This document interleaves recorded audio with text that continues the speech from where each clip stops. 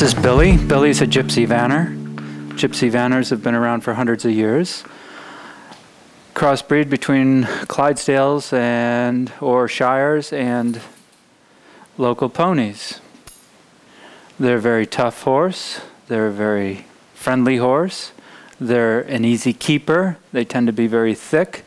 The people who have these horses use them to pull carts and carriages and wagons, and so they need to have strength in order to do that. They also need to have durability.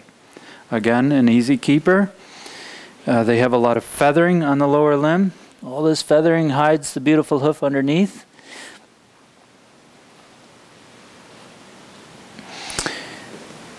When these horses are shod, they're generally shod with a shoe that's very sturdy and with a toe clip because they're going straight forward in motion.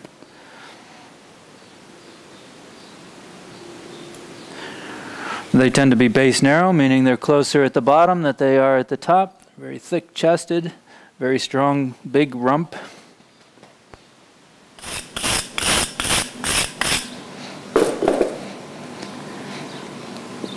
Billy has a slight axial rotation. He toes in. Very common in horses that are heavy chested, base narrow.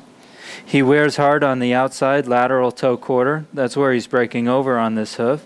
He'll have a little flaring medially. That'll push out a little more, so that when we're trimming, we need to bring this heel back just a little bit, and then make sure if we put ease of breakover, we're going to do it lateral toe quarter where the horse breaks over.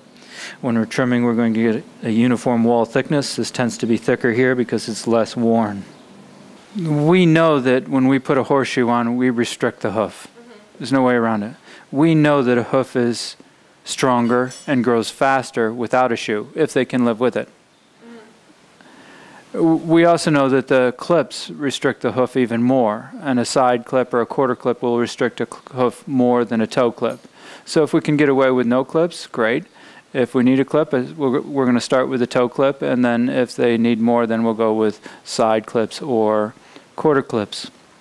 I worked on a lot of heavy horses in Northern Europe that were base narrow, and these horses are going straight forward, but they're so base narrow that they pound hard on the outside, so a toe clip would be on to take stress off of the nails straight back, but also a side clip because these shoes would tend to shift medially or towards the inside, so that side clip laterally would help prevent that slippage, especially if they had a traction device on.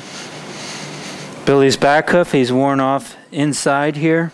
Either he's rubbing on something or scratching the other hoof a lot. There's a very good wear pattern laterally, a little length medial toe quarter, excellent shaped foot, broad heel, strong prominent frog. Hair on the inside of Billy's hoof is cut or worn away. A horse that travels very closely will cut that hair right off.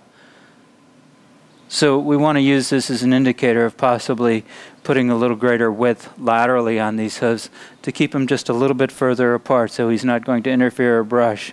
On a white-footed horse, you'll notice a lot of hemorrhaging. You see the redness in there, in that hoof wall. That happens at the coronary corium right up here where that hoof is growing from, and that's an indication that he's brushing the side of that hoof repetitively. And over time, that could create a lameness situation.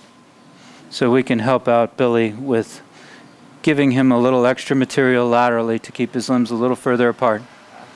And because he's so thick and so low to the ground, he doesn't have it to have a lot of action. His limbs are too short to have a great deal of action. So if you wanted to make him more aesthetically pleasing when he's moving and get more out of those feathers, you would put a toe weight shoe on, which is kind of what the square-toed shoes they're putting on the heavy horses are doing too. It's kind of a toe weight. The Scotch bottom shoes? Yeah.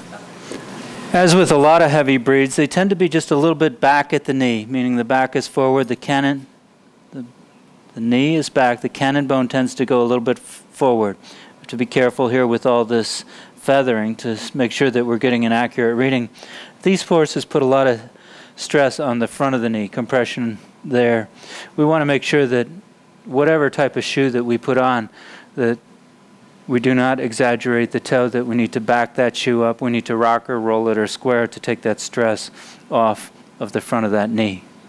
Again, often common in heavy horses. It's not an issue because most of these horses are not running. They're going slow, 3 to 4 miles an hour. They're pulling a carriage or a wagon, and when doing that, it's not an issue.